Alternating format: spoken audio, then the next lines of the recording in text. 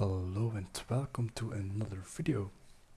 So in this video we're going to make a detail from this right here. So you have our 3D section, and if you go to the 3D the section itself, it looks like this, and right here you see that we have a call out to make a detail from it. So on a sheet it will looks like this. So we're gonna do that step by step together and show you how it's done. So yeah, let's get straight into it. So how do we start? First you go to your section like we have here, and to make a callout, well, very simple, we go to the view tab right here, then we click on callout, and then your arrow is a cross, and then you just click once and then the area where you want to get the call out from, and then click the second time and move this a little bit upwards so it's readable. And you can still move this call out how far you want and how big you want, so that's a nice thing. But the second thing, how do you get into the call out? Well, you have two options. You can go right click and go to view, or in your project browser you have right here with sections, have you section callout 1, and if you double click on that you can also go to the view. So I will go to the view right here, so right click, go to view, and then we will be in the callout. So now you're in the callout, but this isn't looking very good, to be honest. So we need to make it more sexy. So how can we do that? Very simple. I can use my view template right here. I click on it, then I go to all, click apply, and boom, we have a whole other view. But you can also do it manually if you don't have a view template. So we're gonna do that for you guys, so you can just get it done the same. And how do we do that? Very simple. You go to right here, this cube, then graphic display options, and first things first, we're gonna set this box on so we have smoother lines. And the next one we will cast shadows, ambient shadows, and voila, this is already looking better. And for the depth queuing, because this one is further away, we're gonna show depth, click apply, and to see how this is faded in the background. And at least but last, we're gonna use consistent colors. Voila, looks already much better. Then click OK. Or you can just do it, save as a view template, give it a name on it, and you will instantly have this view right like you see here. Just click OK, and of course save it, guys. And right here we're gonna set the detail line to fine, so we see the connections and the pipe. So that's the first step to make your callouts already a bit more sexy. First things first, we're gonna set the dimensions on it. So we're gonna do GY for dimensions, and I will use this one, just a regular one, and just use the tab key to get the distance that you want. Then just click on it. Now we're gonna use the arrow for the total width, of course. Just use the tab key so we can select the right one. Voila. Oh, voila, and this is all right. Now for the next one we will use a dimension right here and a dimension right here, exactly as we want. And then right here for the materials, voila, looking great. And again a arrow for it, voila, great. Gonna extend a little, and this we will move right here, voila, with arrow keys I did that. And the next thing is that we are going to draw our roofing or EPDM for the water. So we can use detail lines, DL. Then I'm gonna search for my EPDM right here. I will give it an offset of 0.4 so we can see it better, and I'm gonna use the space bar, then just 45 degrees, zoom a little bit out, then we're gonna use right here, voila. Then I'm gonna hit the space bar, hit the space bar again and move it with this. Then I will drag this two down with the arrow keys so they come right here. Voila, this is already looking nice in my opinion. And now we're gonna draw right here a triangle, so we have not a 90-degree corner, so else it will be hard to place the EPDM or roofing on it. So we're gonna go to the annotation tab and then fillet region. Then we're gonna search for wood, and I think one will be good. And then we're gonna draw a rectangle like you see here. Voila, this will be alright. And then I'm gonna change it not to invisible lines but for the gray tree.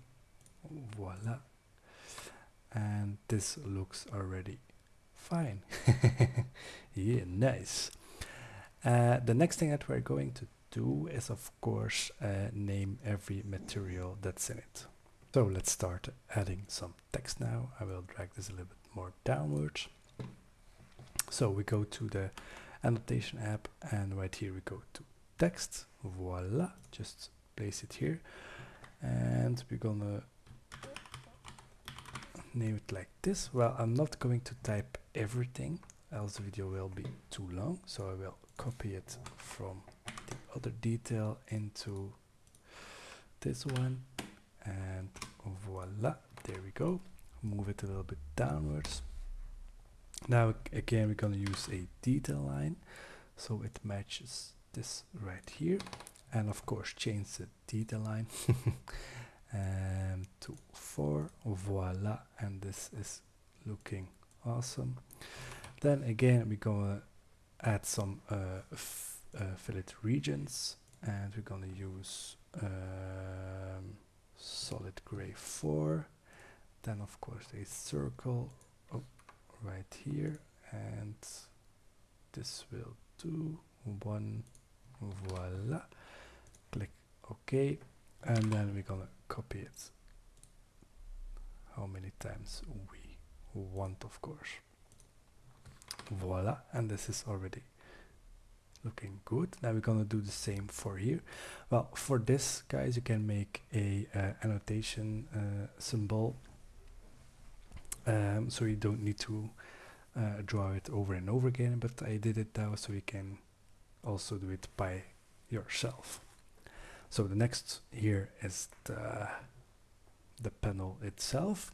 So again, detail line, and then we're gonna go straight through here, so we have every material that we want. Then we're gonna use match properties, select this one, and voila, this is what we need. We're gonna copy this text right here. Then I'm gonna copy the text so I don't need to type it. Voila, there we go. I will move it a little bit to the left with the arrow keys, of course. This also, and this also. Again, with the arrow keys you can just adjust it where you want. Then for the dots, we're gonna copy it also and place one here, and one here. Then again for the panel itself, and we're gonna do the line through here. So that's already looking very nice.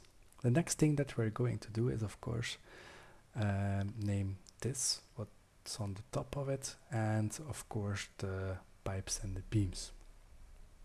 So to this, to annotate those ones, we go to the text, just randomly place the text right here, and then we're gonna go for right here. Okay, then select the text, and then we're gonna add a arrow right here, then just move it here, and voila, make it sure it's visible right here, and then just copy it for the next one, and the next one we will name voila, then move it a little bit down and do it like here, voila, and the last one we're gonna go to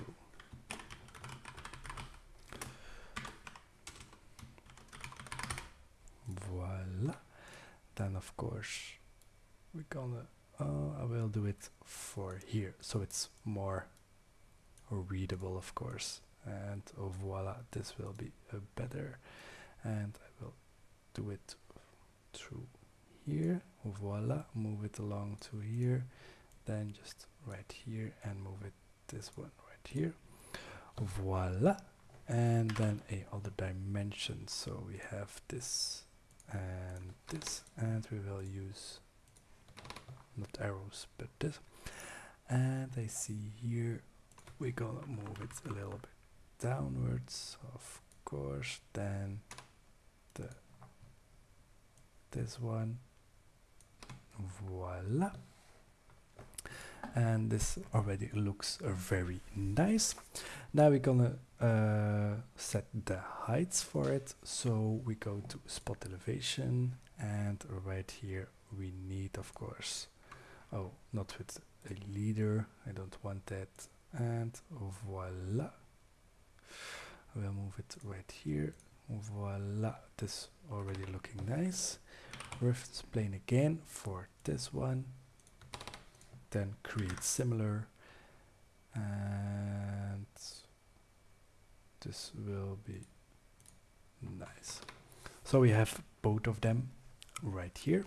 Now the next thing that we are going to do is, of course, tag the materials, and we're gonna do it tag by category, and we will use a leader, of course, and for this one also, so we're gonna select this one here, and we're gonna free the end so we can move it to here, then use the tab key for this tag and move it right through here, and also free end, voila, and then we're gonna use another, and we're gonna use that for the pipe, and not a leader, voila, right here, and yeah, I think that's quite it. Oh, we forgot one thing, and that's the slope, of course,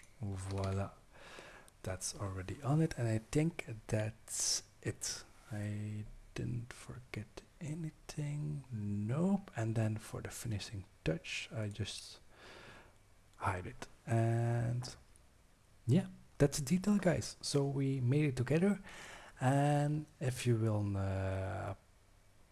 put it on a sheet like this, so you see here our detail, it will look exactly like this.